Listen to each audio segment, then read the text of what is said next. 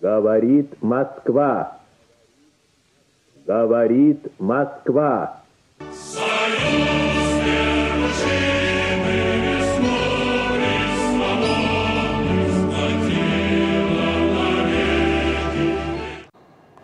Përshëndetje. Megjithëse tashmë ka përsëri vitin emisioni im ju flet Moska këtu në radio televizionin Ora News. Përsëri ka shumë njerëz që pyesin për kuptimin e titullit, madje ka dhe keq kuptime, gjëra të cilat I kisha parashikuar. Ajo që nuk kisha parashikuar është që të kisha ndihmën e kryeministrit Rama për të sqaruar titullin e emisionit tim. Ndihmën e tërthort, po them, jo të drejt për drejt, natyrisht. Pra të pavendishme, si të them. Kërkoj nga regjia materiali numër 1. Shikoni kryeministrin Rama në dy pamje, në të parën majtas me presidentin Meta është në ceremonin e betimit si kryeministër në shtator, me rreth të verdh shikoni një yll të kuq që ka në xhaket, kurse në këtë foton tjetër është pikërisht dje në një emision televiziv ku paraqit me një kravat me një yll këtë herë në ngjyrë të zezë. Tani Emisioni, si që kam shpjeguar ju flet Moska, ka kuptimin që Moska, ju flet Moska, ka qenë një simbol I propagandës të reme, I fjalës së reme, në kohën e luftës së ftohtë, por dhe më herët. Ju flet Moska u bë një simbol botëror I demagogjisë, I fjalëve të reme. Dhe unë them se në Shqipëri, për shkak të së kaluarës të lidhjes me Moskën që daton para vitit 44, në marrëdhëniet me Kominternit të një pjesë të politikës shqiptare që në fillim viteve 20, por dhe metodave sovjetike të ngulitura në mendjen e njerëzve që kanë vazhduar dhe më vonë. Pra, ju flet Moska në Shqipëri është një realitet edhe sot. Në kuptimin se jo flet Moska rusisht këtu dhe ose e përkthyer në Shqip dhe ne zbatojmë porositë e saj si robot, po mendësia e politikës, veçanërisht e impjeset politikës, është e tillë që flet Shqip po mendon rusisht për ta shprehur në kuptimin simbolik. Tani, kryeministri Rama nuk ka bindje komuniste. Këtë e them me siguri plot. Bindje ideologjike komuniste kryeministri Rama nuk ka. Kryeministri Rama nuk dëshiron të ndërtojë sistemin komunist në Shqipëri, politiko-shoqëror ekonomik si quhet. Por kryeministri Rama di shumë mirë një gjë. Në mendjen e njerëzve është ngullitur thellë ideja se ylli kuq është simboli I pushtetit, I forcës, për shkak të së kaluarës son. Prandaj ai e përdor yllin e kuq për të luajtur me këtë mendësi që shikoni, unë me këtë yll kam fuqin, pra unë kam fuqi dhe ta mbaj yllin. Ti sfidoj ata që e rrëzuan.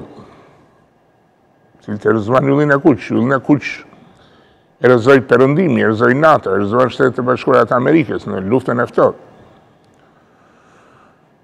Kërkoj nga regjia materialin 3.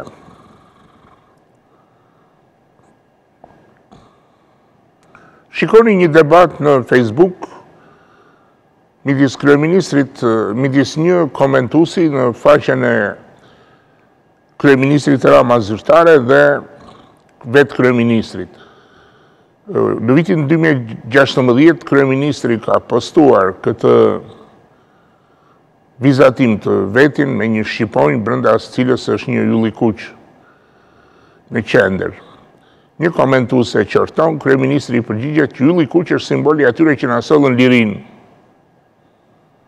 Tani,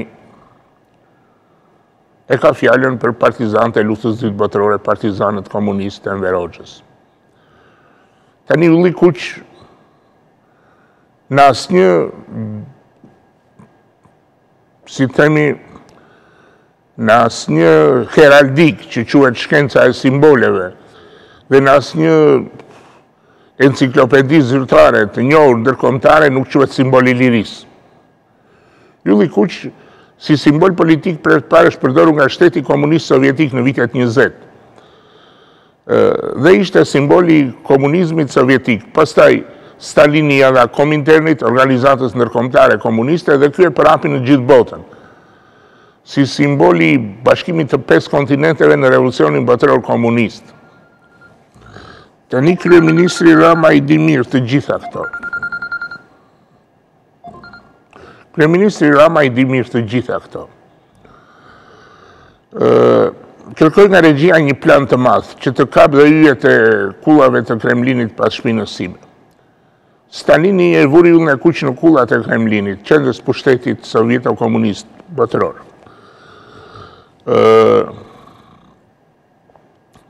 Dhe me këtë u bë qartë se çfarë simboli ishte ky. Tani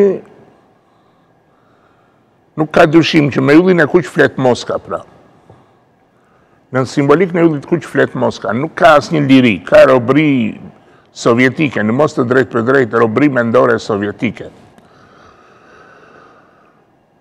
Por ajo që më bën përshtypje është edhe ylli zi që kryeministri kërkoi nga regjia përsëri materiali numër 1.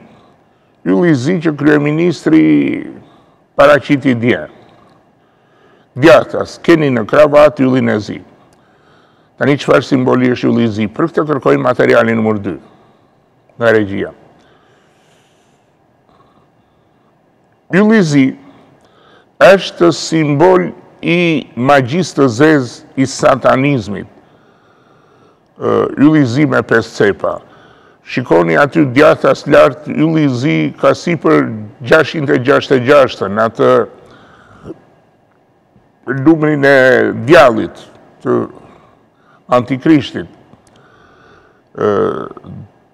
Djathtas poshtë shikoni altarin e një kishe të zezës, satanike. Ka një kryq të përmbysur një yll të zi. Nëse do e kapim pak titrat atje, po më poshtë është dhe një kafkë dhe diçka e tillë satanike. Tani duket më mirë, pa jo poshtë djathtas. Kisha e zezë satanike. Tani këtu duhet ndalur. Pse i duhet kryeministrit Rama? Mirë e kuptoj unë se i duhet ylli kuq atij. Sepse luan me mendsinë e njerëzve. Që nga ajo kohë e kanë të ngulitur ylli kuq në mendje dhe në vetëdijen e tyre ylli kuq është simboli i forcës.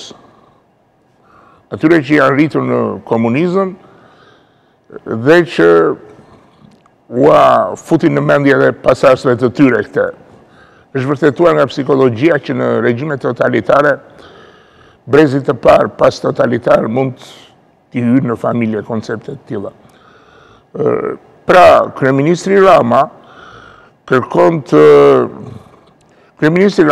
të luajë me mendsinë e këtyre njerëzve, që unë vej yllin e kuq dhe në vetdijen e tyre krijohet ideja që ky është i fortë. Një diçka përtej akteve të forcës që përpiqet kryeja ai çdo ditë për të dukur i fortë.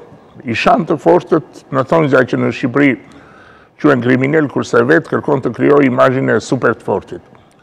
Po me yllin e zi çfarë kërkon të krijojë? Me yllin e zi satanik çfarë kërkon të përshtypje kërkon të krijojë kryeministri Rama? Këtu kemi të bëjmë me një gjë shumë interesante. Sepse nëse ylli kuq i ekspozuar në xhaketën e kryeministrit nuk është e vërteta që mendon kryeministri, ylli i zi është pikërisht e vërteta që mendon kryeministri.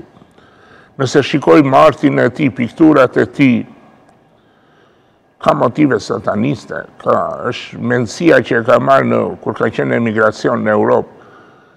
Dhe është diçka më tepër e thellë se një shi e keqe. Po kjo kërkon një trajtim pak më të gjerë. Shikoni, është për t'u arbitur që një kryeministër, çdo veprim që bën, nuk është që e bën kështu nga vetja, e ka personale.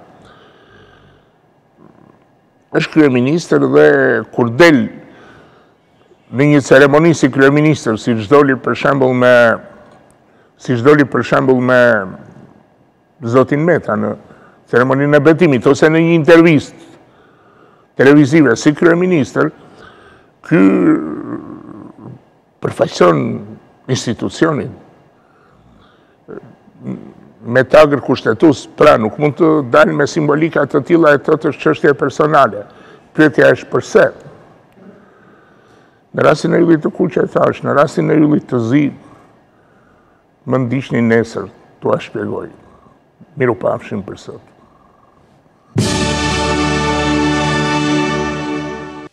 Говорит Москва. Говорит Москва.